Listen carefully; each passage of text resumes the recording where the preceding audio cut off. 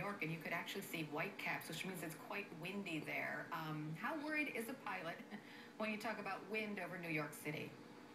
Well, you can see they have a very high profile, so any crosswind would, obviously push them to the right or left and make a landing more difficult, also make an approach more difficult. But they have flight rules that would, I would say if the winds were too high, they have the forecast, they would know that and they wouldn't go. So the winds are within limits for this flight, so I'm sure they're pretty confident, not to worry.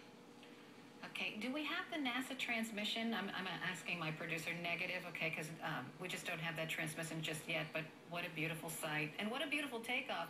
Eileen, it looks so lumbering taking off. It didn't look like those powerful takeoffs you feel when you're inside of a plane.